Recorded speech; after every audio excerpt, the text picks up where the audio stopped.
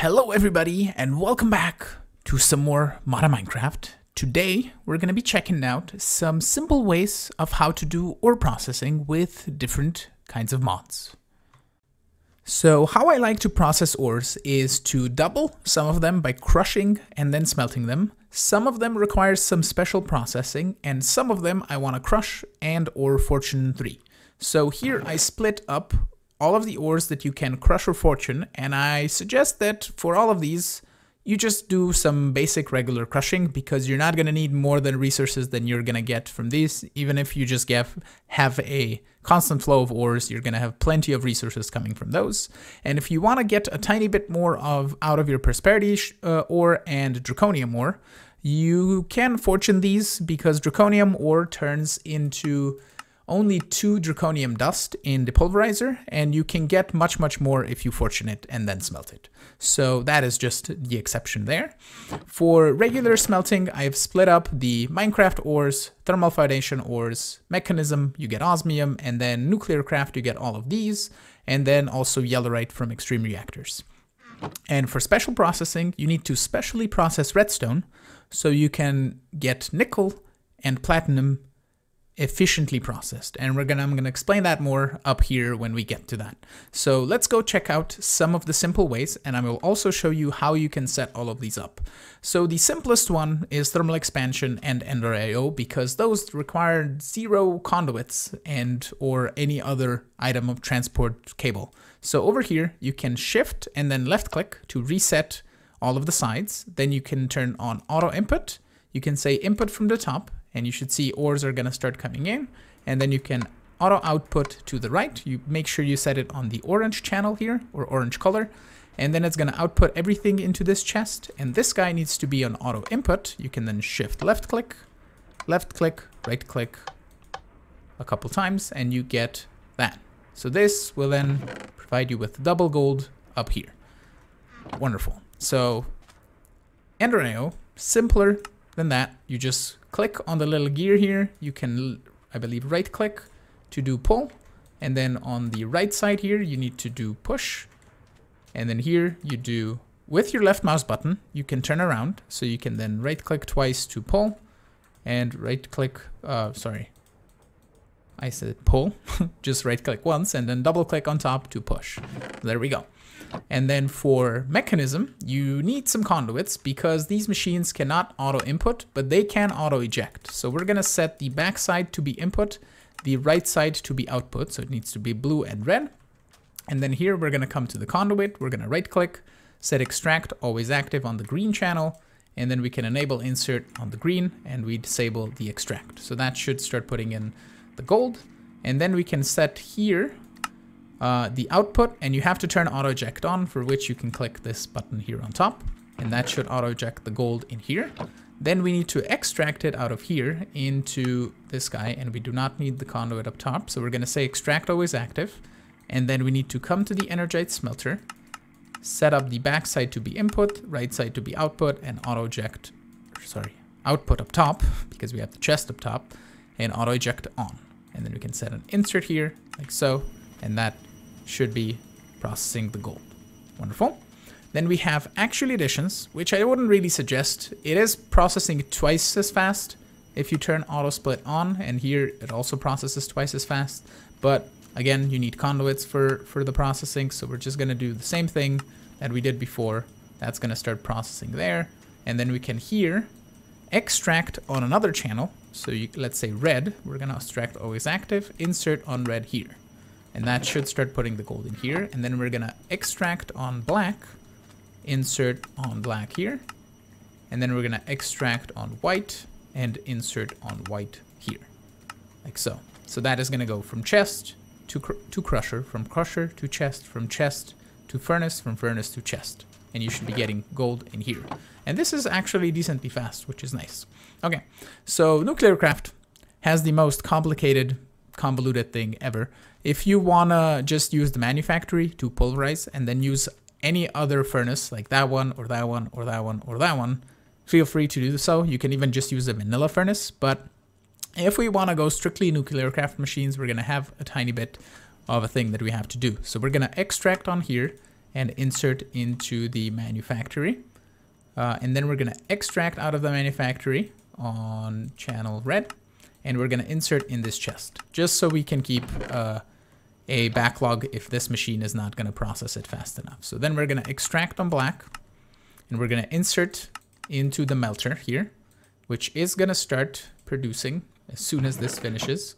It's going to produce molten gold, which we're then going to click here on the fluid conduit, and we're going to extract it into here. So let's just do this and this beforehand just to turn it off. So we're going to extract on green, always active, and that should insert it into here whenever this is processed. Okay. And then we're going to say extract on red, and we're going to insert here on red to this guy. And then we need to extract on white, insert on white, like so. Okay. So that basically means that all of the gold that gets processed is going to go into the melter, get smelted, put into the tank, and then extracted out of the tank and put into the ingot former. So there it goes. It should have been extracted. Hello? Extract, oh, always active. There we go. You saw it happen, but it goes directly into the ingot former and gets processed into the ingots. And this is incredibly slow, and it makes a whole lot of particles. So I would not suggest doing this, but I just wanted to show you. Okay, so all of this could be done even more compact. You don't really need the chest in here in the middle, but generally a pulverizer, when you get it upgraded, is going to be faster than the redstone furnace. So I suggest having the chest here in the middle to catch anything and everything that gets pulverized, and you can even grab it, grab the pulverized bits to turn it into alloys if you wanted to.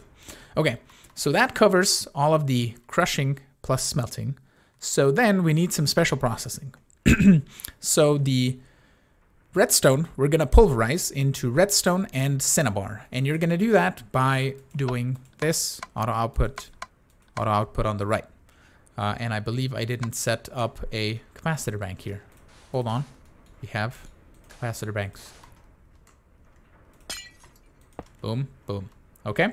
So we're going to actually stop you for the moment because we need some augments. And specifically, we need the auxiliary sieve augment. So we're going to grab a couple of those. And for this guy, you're going to need to upgrade it. So you're going to need some kits. And I would suggest getting to the resonant tier, because then you can put in 4 augments, like so, which are going to increase the chance of a secondary product, which is cinnabar when you process redstone in a pulverizer. So if we turn the redstone to ignored, it should start processing this and getting us cinnabar. We currently have, I believe, a stack in here, but you can see we're getting more and more. And then you're going to take this cinnabar that you're getting from pulverizing the redstone, and you're going to bring it over here to these induction smelters. And you're going to take nickel ore and cinnabar ore and process it through the induction smelter, so you can get 100% chance of getting platinum when you process nickel, and when you process iridium, you get 100% chance of getting iridium and also platinum. To set up the induction smelters, they have a lovely feature called the metallurgical flux slot, which is going to lock this left slot to be only cinnabar and other types of items in that sense. So if you just shift left click and set auto output enabled, it's going to import cinnabar and iridium ore into the right slot and then process it. And you just need to set both outputs to be the right side and do the exact same thing here. So we're going to output to the right, input from the left, and that will process your nickel and your cinnabar into corresponding ingots. And I decided to put in drawers here because it's a bit more easy to see visually. And here I didn't want to set up all of the different drawers for all of the different ores, because you get the idea.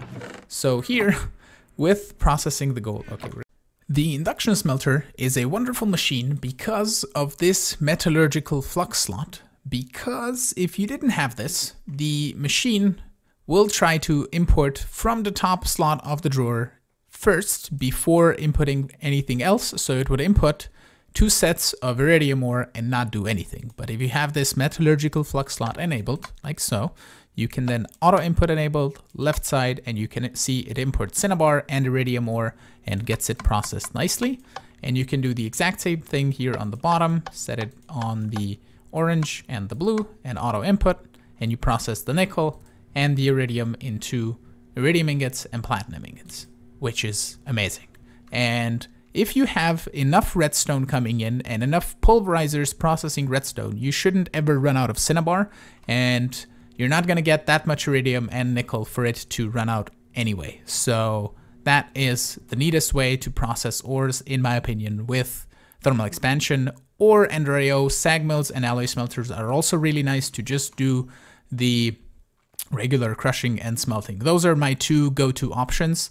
Mechanism is good, but if you want to dive into ore tripling or quadrupling or quintupling, please let me know down in the comments if you want to see a tutorial for all of that. I think there's already a plenty amount of tutorials for this, but if you want to see me do it, let me know down in the comments and we'll get that done possibly next time.